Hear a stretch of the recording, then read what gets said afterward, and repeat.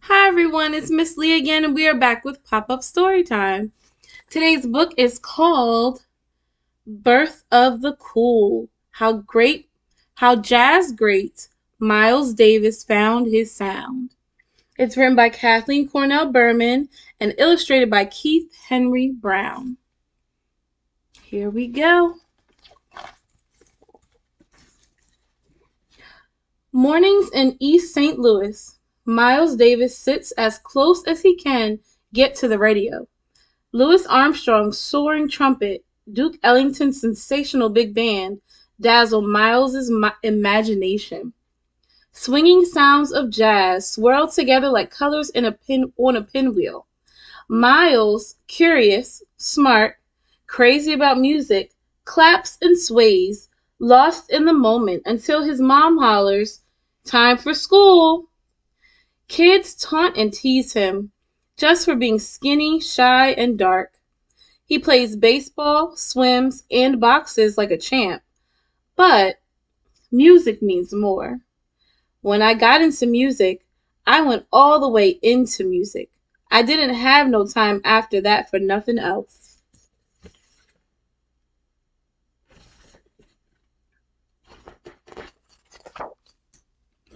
Blocks from home, Miles watches riverboats blow pillows of steam while whistling swishing up the Mississippi River, bringing musicians from New Orleans who play rock-licking rhythms in that Louis Armstrong way, the perfect place for a boy who loves music. At night, he lifts his window to listen. Melodies drift down the street. Some croon country, some cry the blues. Sassy saxophones wail through the night. Miles can't sleep.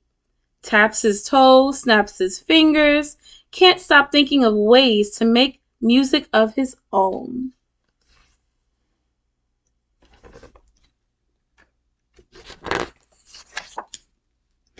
Summers.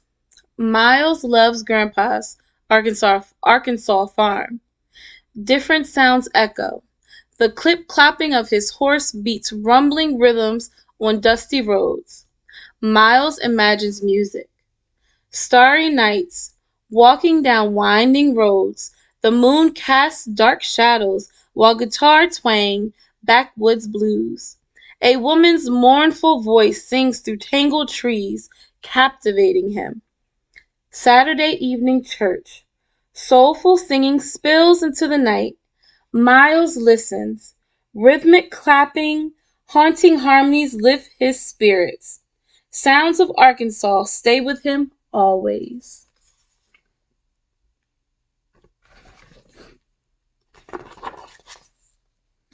'13th birthday. Brand new gleaming trumpet. Time for Miles to find his own sound. Deep breaths, buzzed lips, stuttering, squeaking, sweaty brow, tight face.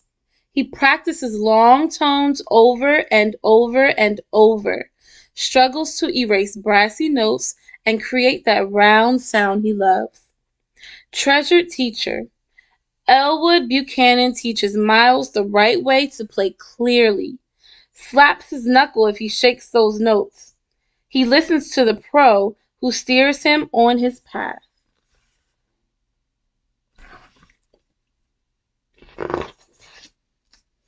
In high school band, Mr. Buchanan pushes Miles to play louder in his own style.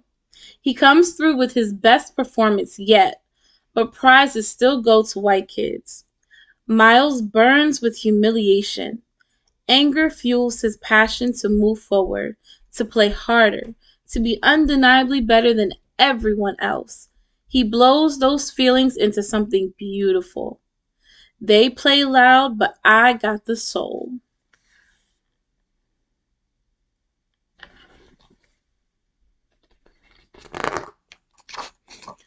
Miles plays dance music while still in school, makes money, gains confidence, dresses in style, starts to improvise. He carries his trumpet everywhere, doesn't talk much, but is always ready to play. Bebop was about change, about evolution. It wasn't about standing still and becoming safe. Everybody's buzzing about a new form of jazz, bebop. Bebop, far out harmonies with fast flipping beats that hop and bop. Miles sets out, trumpet in hand, to hear the inventors of this new style. Miles is blown away by the energy of the music.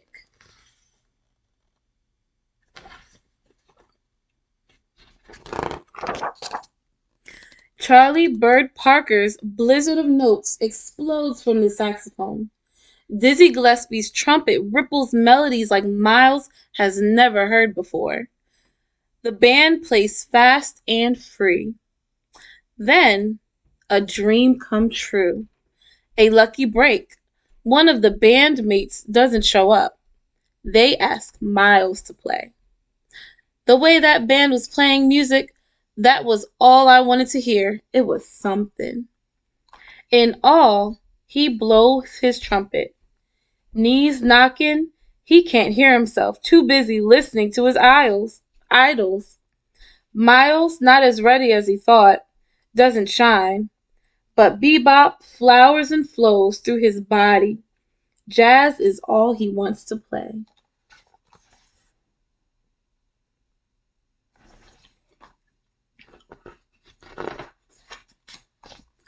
Bird and Dizzy invite Miles to look them up in New York City. Thrilled and ready, he makes his plans. I ain't never been scared of doing new things, and I wasn't scared when I got to New York City. His father insists he attend music school in New York City. Miles agrees, but it's just a ploy to find Bird and Dizzy. He takes the train to the city where jazz thrives, where his idols live, where he can learn to play his horn like no other.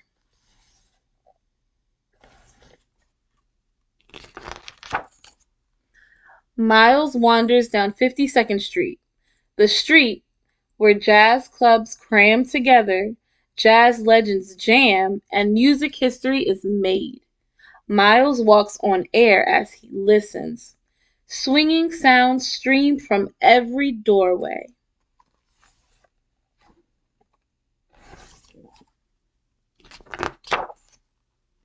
Mornings, Juilliard School. Miles studies classical music, practices trumpet between classes. Nights, he plays bebop downtown, uptown, gets a little sleep before school starts. Miles, itching to play jazz full time, wants to quit school to learn from the best in the club. Dad agrees, but warns his son, don't be like the mockingbird that copies others. Be your own man. Be your own sound.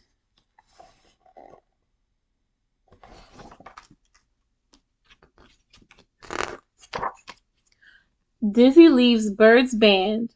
Miles' big chance to take his place. He sounds like Dizzy, but he can't play as high. He can't play as fast. I was impatient with myself, most everything else, but I kept it to myself and kept my eyes and ears wide open so that I could keep on learning. Miles hears music differently. He doesn't like to play a lot of notes. He plays only the important ones. Some listeners put him down. They want Dizzy's rippling trumpet. He loses confidence, wants to quit every night. But Bird loves his sound and wants him to stay. He tells Miles, don't be afraid. Go ahead and play.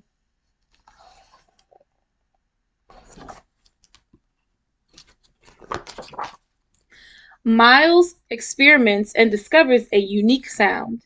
He crafts and perfects his tone like a scientist of sound. When he finds the right note, he holds it and savors it just for the beauty of it. The way you change and help music is by trying to invent new ways to play.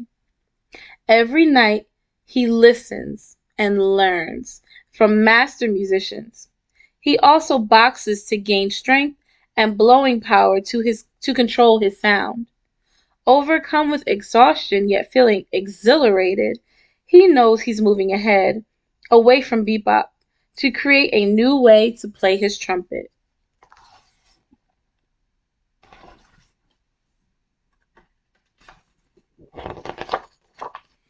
Miles emerges with confidence and a restlessness he can't ignore.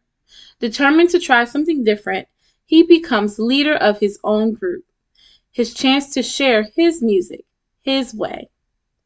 Bird and Diz were fantastic, challenging, but they weren't sweet. Birth of the Cool was different. You could hear everything and hum it also.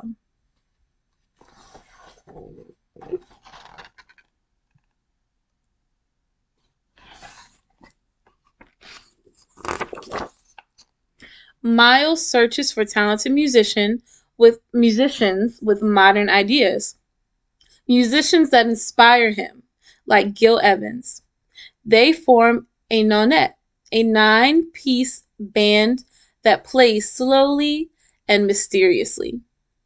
The band plays cool, relaxed, with a lighter lyrical feel.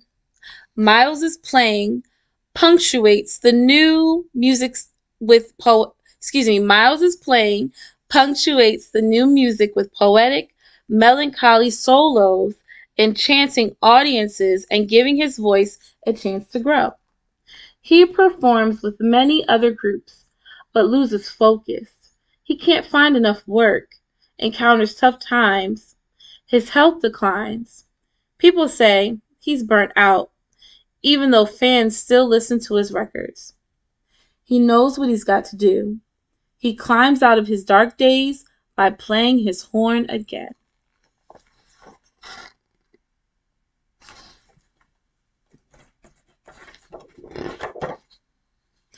Then, a chance meeting at a club.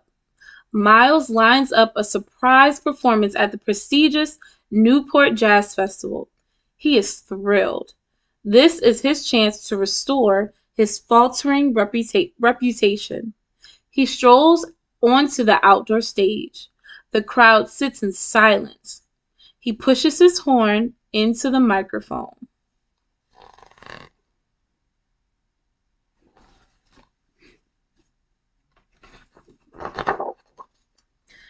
His sound pierces the air.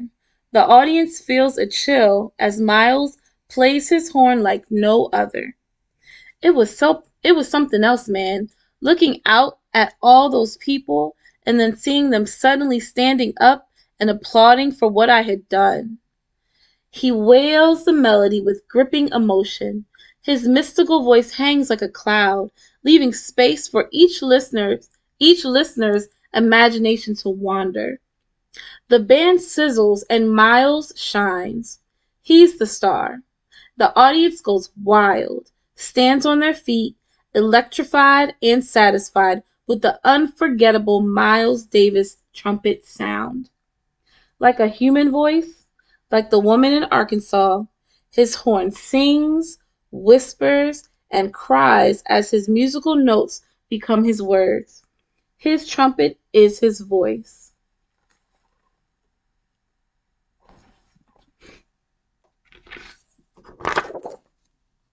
Miles, hip, cool, stands as close as he can get and listens to what the others play, thinking about what to change next.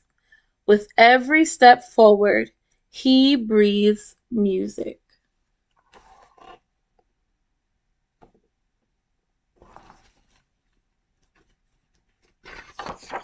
The end. And this book is called Birth of the Cool: How Jazz Great Miles Davis Found His Sound. It was written by Kathleen Cornell Berman, illustrated by Keith Henry Brown. I hope you enjoyed this book as much as I did, and I will see you next time at Pop-Up Storytime. Bye!